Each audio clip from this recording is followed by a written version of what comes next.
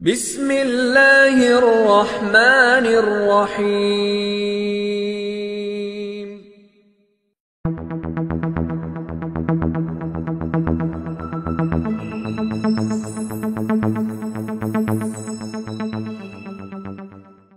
Yeah, to tell you the truth, I'm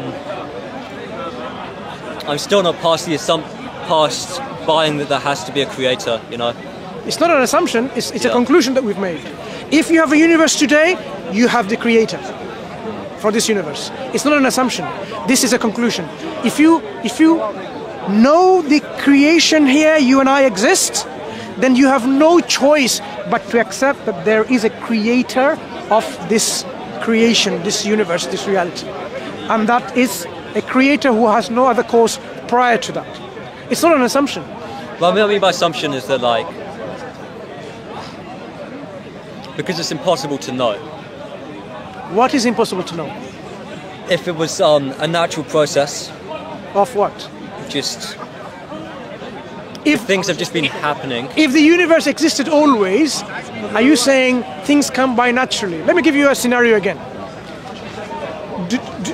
Are you still studying or working? Studying Science? law. Law. Okay.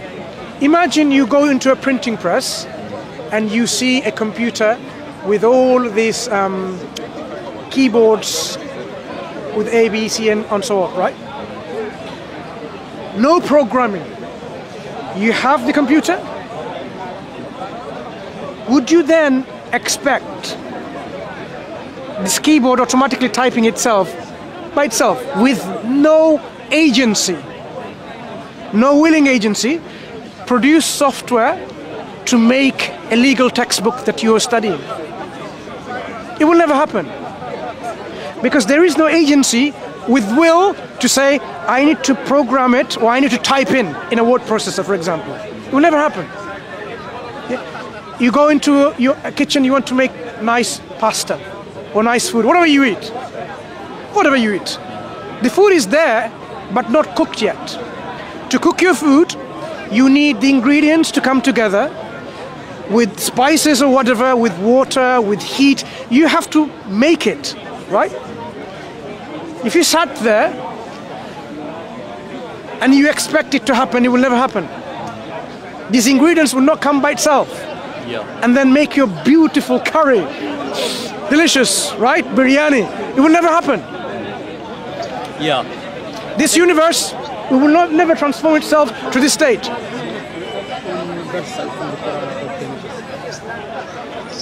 Which one? Do you want to read it?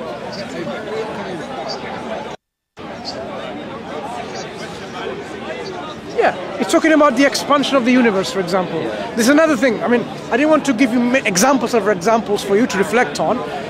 For the origins of the Quran says God created the heavens with his own hands and he's expanding it.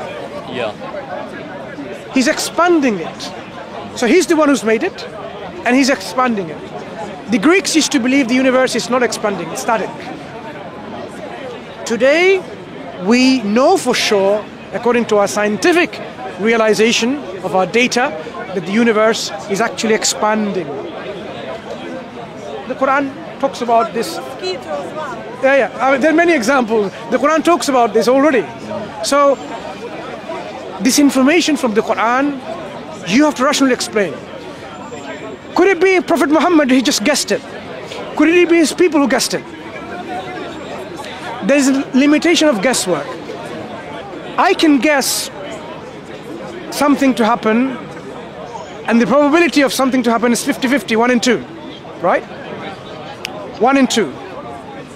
If there's 2 situations, if I want to guess both of them to be correct, it's 1 in 2 times 1 in 2 is 1 in 4. If it's 3 situations, it just multiplies by 1 in 2, right? So as you can see, like half times, it goes on. If you do the maths, if I want to get 20 situations right and right all the time, I have a 1 in a million chance to get it right and a million chance minus 1 to get it wrong. The Quran gives more than 20, more than 40 instances and it gets everything right. So from this data analysis, you would know this is not guesswork. Because you now have 1 in a billion trillion chance to get it right and billion trillion chance to get it wrong, but Quran gets it all right. So the probability that this was done by guesswork is out of the question. We can rule it out. So the Quran gets this information correctly from what source? Not from guesswork, not from a man in a desert who didn't know how to read and write, let alone talk about knocking stars. Where did he get it from? The Quran says it's from God. So you now need to struggle within yourself. Where can this information be? This information cannot be from the Romans and the Byzantines and the Persians, from the Arabs, from any others, even from the Indus Valley civilization, from Asia, from China, anywhere. No one knew about these things. The Quran gives us information, so now we are struggling to explain the source of this information. If you find a manual how to build the next generation of iPhone, you won't expect this happened by chance in a factory explosion and then the book came out. You would never believe in it. You would never in your lifetime would accept this is a product of an explosion and a printer produced that book, because this information is so precise, right? So when it comes to God, do you have to answer it? Oh, no, it's just no. When it comes to the Creator and this universe couldn't be always there, and everything just happens without a volitional agency behind. There has to be a volitional agency which transforms one to the other, makes all these laws that is present in our universe. Our universe is made and constructed in such a way that if the sun and the earth were slightly different in a distance, if the earth's angle was slightly less, then life would not exist. You'd find out about this discussed in the literature called the fine-tuning argument. Yeah? The universe is fine-tuned in such a way for our existence, our life. Yeah. Our life is like fine-tuned. Some people say, we have billions of other universes, maybe this is one of them, a lucky guess.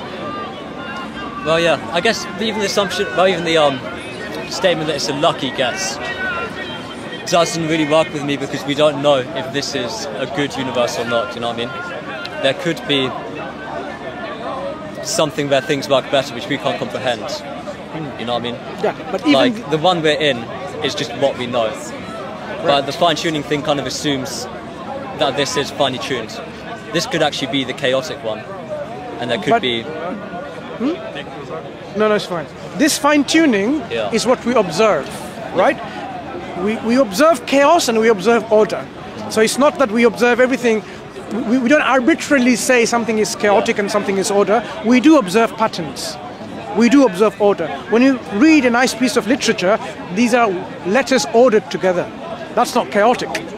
So your position may be in a state like this. This universe was always there, and there's no conscious, self-aware entity which volitionally changed into all of these things. But we can demonstrate examples that without a volitional agent, you would not expect this kind of transformation to happen. So we have to rationally accept that there was a willing volitional agent. It's difficult for us to accept that, because acceptance means there is an agent who is self-aware, like our awareness, who exists forever. I don't exist forever, but something that exists forever, something that's greater than I. The reason atheists struggle, which they won't tell you, but psychoanalysis will reveal to you that the reason why many atheists would not accept God is because they cannot fathom this understanding that someone is greater than them. The ego prevents people to accept someone greater than I. No.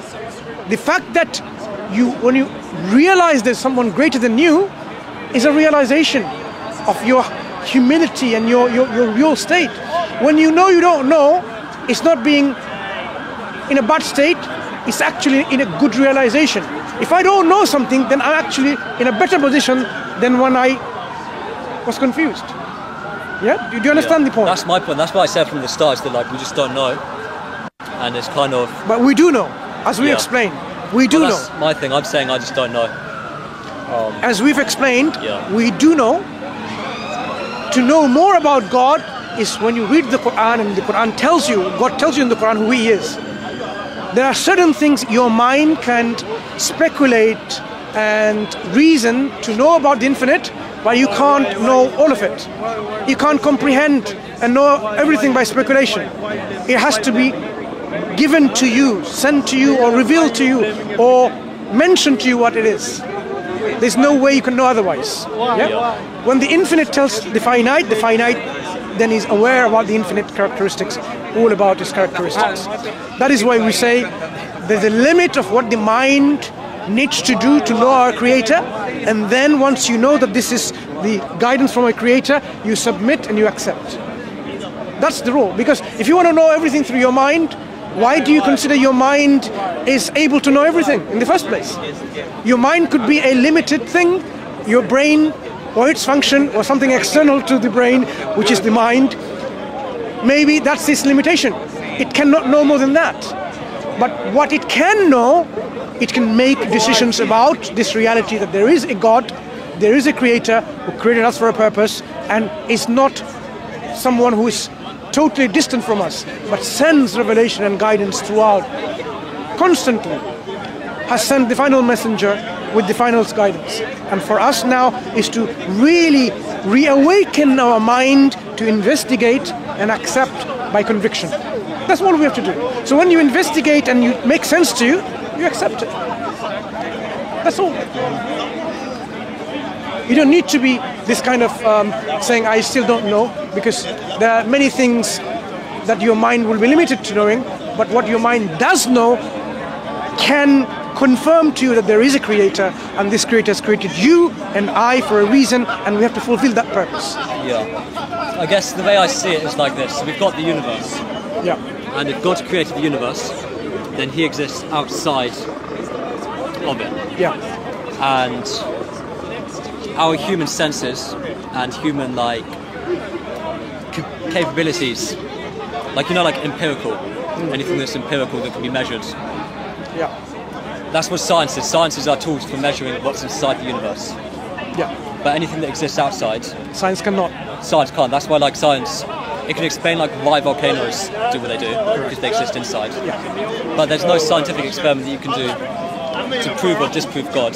Exactly. That exists outside the universe. Absolutely. So God's existence is not within the perimeters of science. Science cannot answer that question. So that's why. Even people who are religious who try to prove the science are just as well, because it's just they don't even know what they're talking about. Yeah. So it's not a scientific question. Yeah.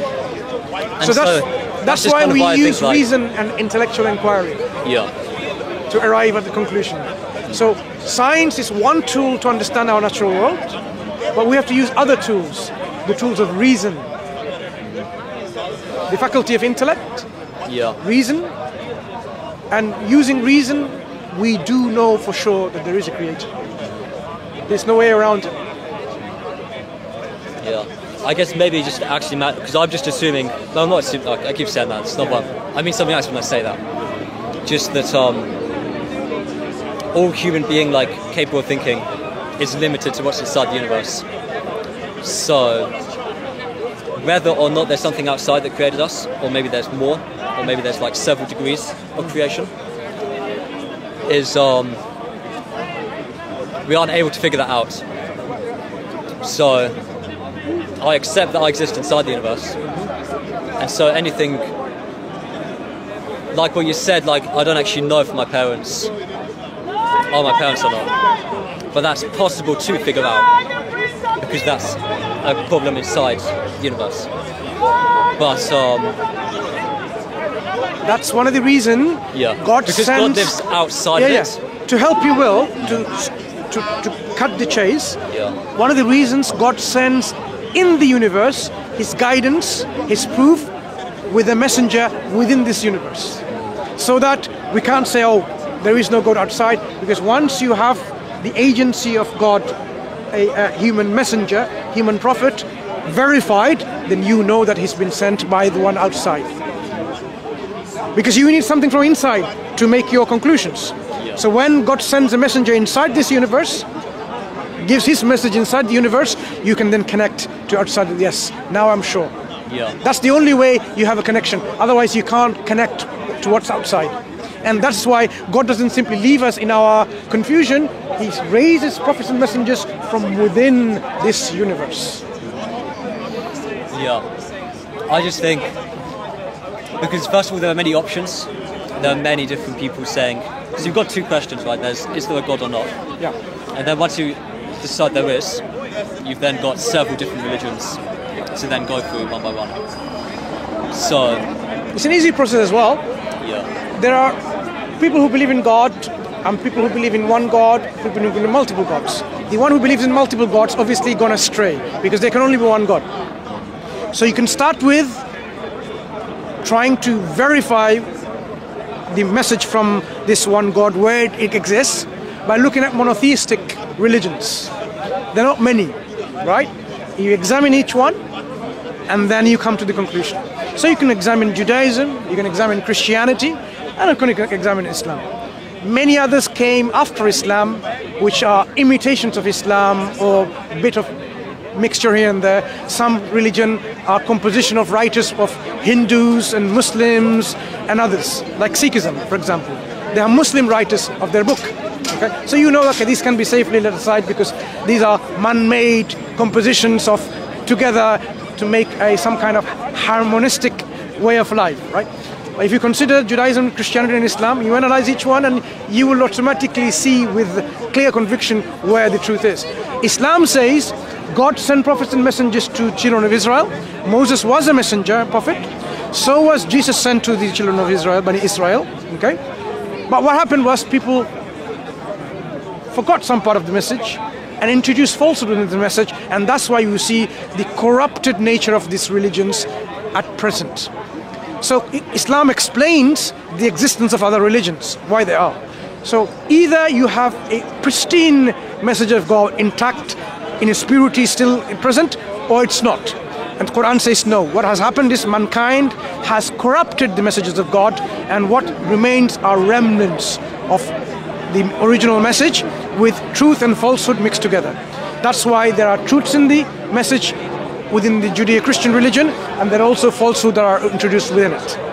So if you examine in this light, I can give you example. I mean, it will sound unfair if there is no one to defend the Christian and Judaic religion, but this is what I do most of the time with the Christians and the Jews, demonstrate to them why there are corruption within their books, within their scripture. So when you examine the Quran, on the other hand, if you don't find any errors and mistakes, and it makes sense to you, and it proves to you it's from God because the information it gives, the prophecies it talks about, the historical information that it provides with utmost accuracy, then it gives you that basis of belief, which is now I am intellectually convinced that this is the work of or product of or the guidance from the Creator. It cannot be the product of a human being from that time or any other time, or it cannot be product of anyone else other than God. So this is how you can be convinced of it, because you can't falsify it. There's two ways of doing it. Convincing without doing any falsification test, or trying to falsify it and you can't falsify it, then you are submitting to it, that yes, it has to be. Yeah. Think about it. Reflect and do your more research, more thinking, more questioning, and convince finally where the truth is. Truth, look, the true reality, the truth, is not somewhere like it's so obscure. It will stand out. You just need to have that spirit in your heart for the love for the truth, and you will see it. Some people see it, but because of something they have in their heart, because, oh, what if now I accept, then I have all these responsibilities? Or what if I accept this truth, then I lose my job, I lose my business, I lose my girlfriend. The consequential things stop people accepting the truth. We have to have these feelings in our heart, this approach in our heart, that if the truth is wherever it is, I will accept it. The love for the truth. And this is what Islam wants, that you want to submission to Allah. There are about 7 conditions. You will learn about it when you're going to submit. One is one of sincerity, that I am going to sincerely say there is no God worthy of worship except Allah. With all sincerity, with all love, and with knowledge, and so on. Right? Conditions. So that I don't just simply blindly believe in things, but I knowingly, humbly, willingly, convincingly accept what it is. So these are the things that is for you to to take your journey. Okay? Because I think you already have someone Muslim in your family. What you need to do is get some assistance and help. If you have any questions, I'm in your assistance with all my little ability that I have and little knowledge that I have, and I have our friends and colleagues and scholars all around who can help you and assist you in your journey. But what's required first and foremost is your willingness to participate in this journey, your persistence to know the truth, and your position to accept that truth. Because if you do that, if you have that approach, God guides those who are sincere. God guides those who seek Him. One thing I will tell you, there is a hadith of Prophet ﷺ, a hadith Qudsi, in which Prophet ﷺ said, God said that if a servant approaches me 1 step, I approach to him 10 steps. If he comes to me walking, I come to him, go to him running. So for you to understand that if you want to know God and accept who, and surrender to Him eventually, if you take 1 step, He will take 10 steps to you, meaning He'll make it easier for you. And Allah says in the Quran, whoever Allah wants to guide, He opens their heart, their chest. It becomes so easy. Yeah? And whoever Allah wants to misguide because they want to be guided, it makes their heart constricted. So if you are really one who's seeking the truth and willingness to be guided, Allah will open up the guidance to you and it will be easier for you.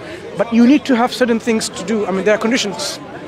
You need to start abandoning things which God doesn't like.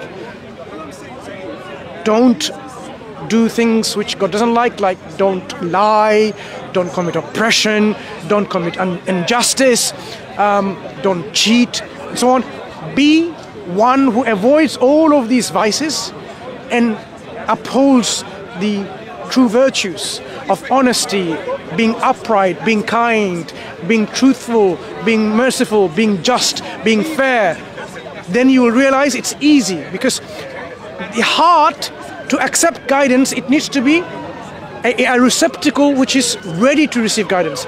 To give you a scenario that I used to give with my friends, always an example. If somebody wants to drink because they're thirsty and they give you a glass upside down, can you give water? It'll be so difficult. But the moment you give water, the water is going to go down. You have to turn it round in the right way. We have to have our heart in the right way to receive guidance, which is what? To go away from all of these things, pride and arrogance and being stubborn, and make it receptive to the divine guidance. And if you do that and you're ready for it, you're sincere, it will be so easy to receive that guidance. And Allah promised that He will guide those who are in this position. So it is not a difficult task, but it is a task that needs right approach. It is a task that needs one's sincerity, very importantly. Yeah? So if you're sincere and you're willing, alhamdulillah, I will meet you again as a Muslim, not too far away, not too long away, right? Ask questions and get your answers. Thank you. Yeah? You take care.